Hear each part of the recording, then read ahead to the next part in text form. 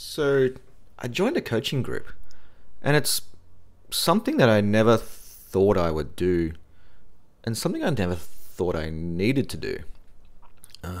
Often we fall into this trap of thinking that we know everything, and when you have some success, you start to believe that you do, and you start drinking your own Kool-Aid, and I found myself, as the reason I started this channel was because I found myself isolated.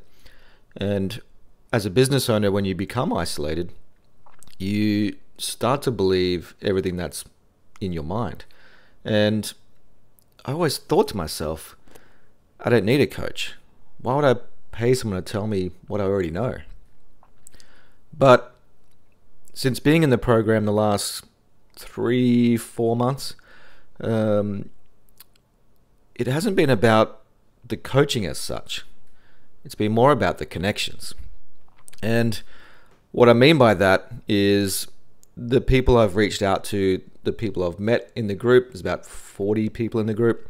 And by reaching out to people and having these conversations, a lot of things happen. And one of those things that happen is you get to learn about other people and understand that everyone has challenges. Some people have success, some people have failures. Some people are dealing with things that you may have dealt with, and some people are dealing with things that you haven't dealt with. And everyone's on their own path. And one thing I've noticed is a few of the people in the group are connecting on a deeper level of business partnerships and opportunities. So there's a few property developers in the group, business owners, and some new people in the group who have no business skills and no property skills. It's a very interesting dynamic. And what we're seeing is that when people are reaching out to others, you're really only one conversation away from a completely different life.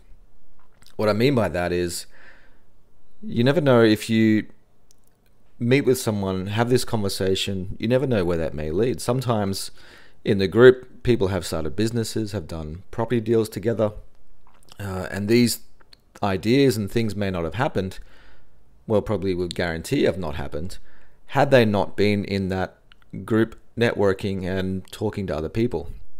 And putting themselves in a position to do something. So some people in the group have money, some people have time.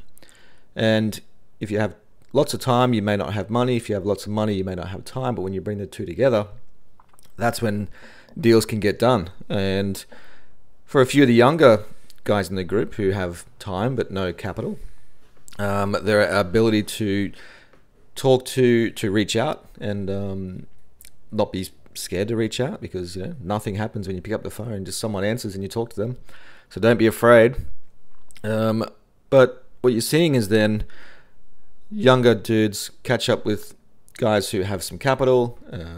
They come together, they form a friendship, they bounce ideas off each other, they find a deal, they create a deal and generate wealth for both.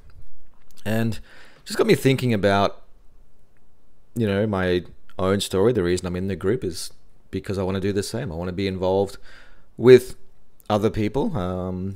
It's lonely, it's isolated being a business owner by yourself.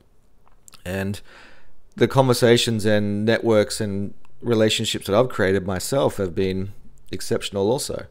And that'll lead to something soon. So really two things. One, you never know what's around the corner. You're really one conversation or one idea away from a completely different life. So it's important to reach out to people and network and grow your circle of influence. So for this video, don't be afraid to reach out in the comments, and who knows where this may lead. We may create a group of people who can network and bounce ideas together as well. And secondly, I think society with social media, everyone's addicted to the screens on their phones. I'm sorry, but you're watching this on the phone too, most likely. But I think the ability to network and have human interaction has really lost its way and has lost the importance of it as well, because everyone's go-to now is to text or message or DM, and face-to-face human interaction really has become a lost skill, which is weird. So I think if you want to do something different, you almost need to go and talk face-to-face with people. Go and network, and if you want to do business, you want to do property deals, you want to get more involved in the community, go and network, go and shake hands, look people in the eye, and build relationships, because you never know where that may lead to. So to close, I would never have ever in a million years thought I'd be paying someone to talk to me once a week in a coaching group. Never ever. But it's actually turned out to be one of the best things I've ever done. So don't be afraid to try things. Again, I go back to the analogy. I always ask my kids, do you like oysters? And they always say no. And I say, have you tried oysters? And they always say no. So you never know what you like until you try it. When it comes to business or jobs, try 100 of them. Try as many as you can, because you never know, the one that you actually really, really like to do could be just around the corner.